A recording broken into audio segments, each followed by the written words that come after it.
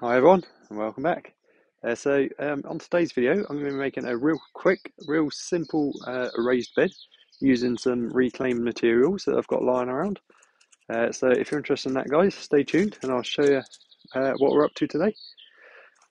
So I'm going to be using this old polycarbonate roofing, which I salvaged from my parents' old conservatory. And I've got this bit of 2x2 timber here, which again was salvaged from something. I think it was a part of an old wardrobe or something.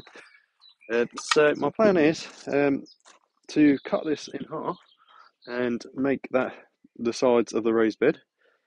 So I'll bring you over, guys, and I'll show you what I'm up to. Okay, so I've got this old polycarbonate roofing, and this is the last two pieces I've got left. I've used the rest of it in various different projects. So I thought these two bits here would be ideal to make a little raised bed for my tomatoes. So it's quite easy to cut. The easiest way I found is to run a Stanley knife along it and then fold it over and do the other side. That way it should break quite simple. It should break along the line that you cut. So I'm going to cut this.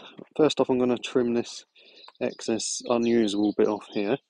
Then I'm going to cut this straight in half. I've worked out it should be about 8 inches deep, this bed. And it's not going to be very wide, but it's about a foot and a half wide, so that should be perfect for some tomatoes or peppers or watermelons or whatever you want to put in there. So I'm going to cut two end sections, 8 inches on this bit, and cut these for the sides. And I'm going to make 4 little corner supports using this piece of wood here. I'm going to do this slightly longer so that I can knock it into the ground a little bit, just so it doesn't move around. And I should be able to screw straight through the plastic into the wood. So I'll make a start, guys. So I'm going to make a start now. So at the finished point, this is 17 inches. So I'll do it just over about 8.5 inches for each piece. So like I said, the easiest way I've found is to cut this with a Stanley knife and razor blade. So if I cut these at 8.5, make sure you get it in the middle of one of these air bubbles.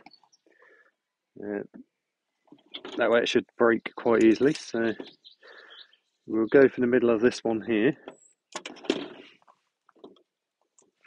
So I'll just show you me cutting this one, just show you how easy it is doing it this way. And then I'll cut the rest and get back to you afterwards.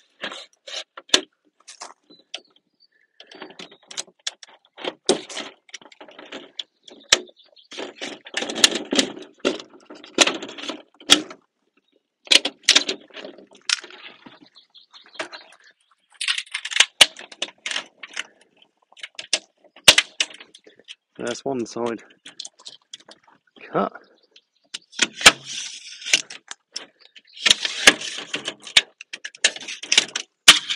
So there's one bit there, not particularly straight, but I could have used a straight line or something, but it'd be fine because that'll be underneath, and that nice flat bit will be along the top. So I'll cut another bit out for the other end, and then I'll get that one trimmed and cut.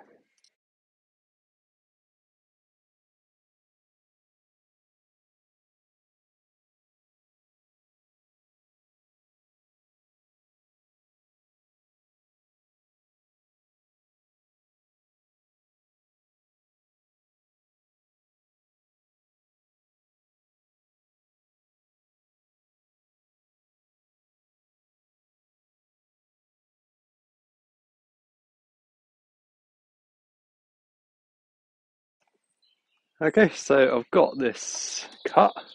It's not particularly straight, but it doesn't matter. It's only for filling up with soil and planting some tomatoes in, but they're more or less 8 inches each.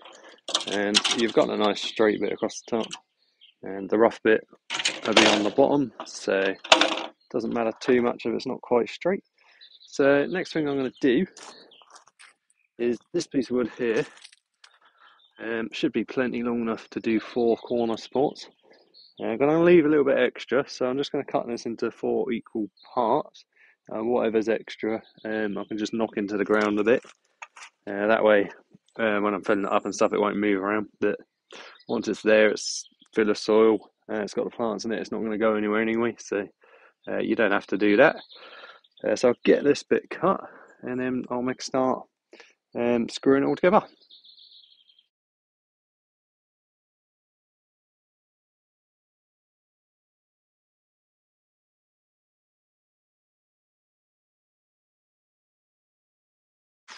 Okay, so got 4 bits of wood cut, and you can probably see where I'm going with this. So basically all I've got to do now is attach 2 bits to each of these end bits, remembering to put the nicest side facing up.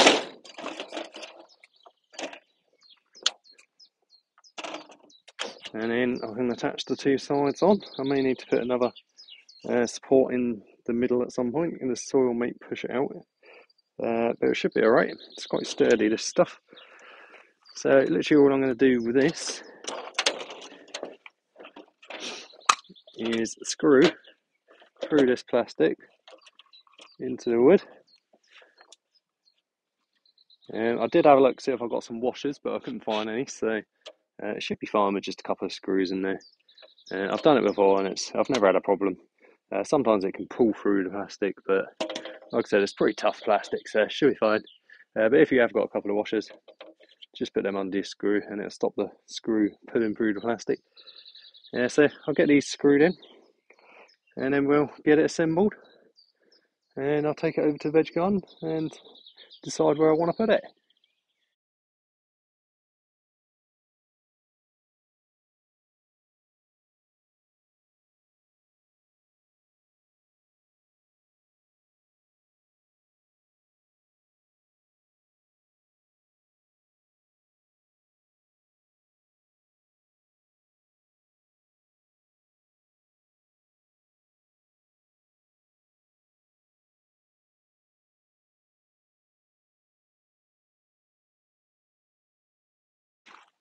Okay, so that's that done.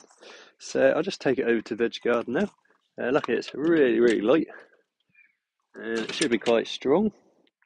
So I'll take it over to the veg garden, put it where I'll have a think about where I want to put it, and then we need to get it filled up with compost or some soil mixed in with some compost. And then when it comes to planting out my tomatoes, they should love it in there. I should be able to stagger and get sort of almost 2 rows in there. So I should be able to probably get about 8 tomato plants in there, hopefully. And I'll even put a few cucumbers in there with it. If you're wondering what this is another project I've got on the go at the moment, a dovecot. So I probably might do a video on that at some point as well, so keep an eye out for that one. Anyway, so I'll take this over to the veg garden.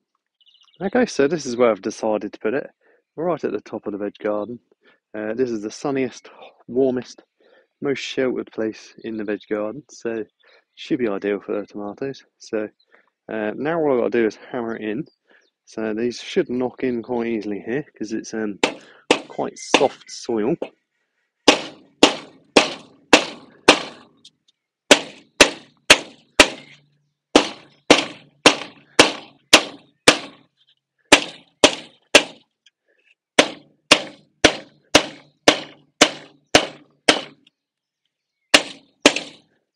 So I'll get that knocked in.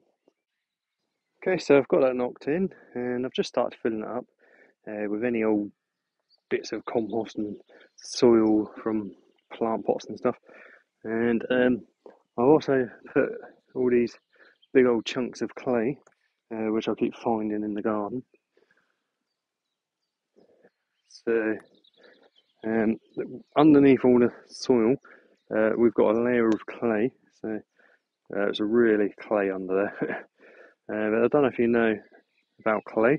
Obviously, it doesn't drain very well, but it holds on to loads of nutrients. So I'll just chuck in it in the bottom of this raised bed, and the plants will be able to get the nutrients from it eventually.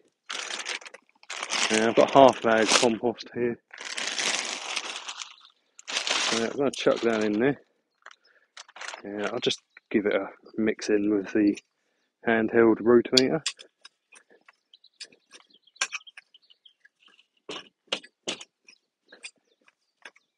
And I'm going to have to go get some more compost most likely. But I can always nick some soil from somewhere else in the garden. This is all enriched with my own chicken manure compost from our chickens and ducks. So I might dig over a bit of that, level it off a bit. I can see there's a few lumps here and there, so I'll take them down and put some of that in here, mix into more compost, and we'll be ready to go. Okay guys, so I've just almost finished filling this up, and I've just been using soil off my veg bed because that's full of chicken manure compost, homemade chicken manure from our chickens. So I haven't spent any money on this so far, so it's been completely free. All I've got to do is buy maybe 2 or 3 more bags of compost to go in there, just to fill it up to the top.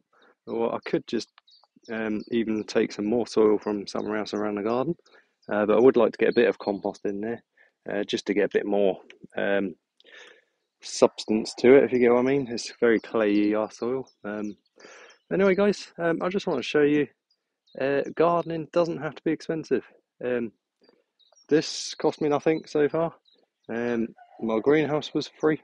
Most of the wooden pots and stuff you see, they're either free or really, really cheap, because I haven't got much money anyway, so I haven't spent any. So you don't have to have loads of money to garden. You can spend as little or as much as you want, and there's no wrong or right way of doing things. You just go with it. So anyway, I hopefully have inspired you to start gardening. That's my aim, to get as many new people gardening as possible and growing their own food. That's ultimately the way to go, is to grow your own stuff. That's what I'm trying to do, and hopefully that's what you're trying to do. Anyway guys, I hope you enjoyed today's video of making this really simple, really easy, taking me about 10-20 minutes to make this raised bed here, which I'm going to put all of my tomatoes in, maybe a couple of cucumbers, maybe some other bits, not sure yet, but definitely tomatoes. Anyway, hope you enjoyed today's video guys. If you haven't subscribed, if you could consider subscribing, that would be great. It really helps out a lot. And feel free to leave a comment if you've got any questions or anything. And don't forget to like the video. See you on the next one guys. Thanks so much for watching. See you later.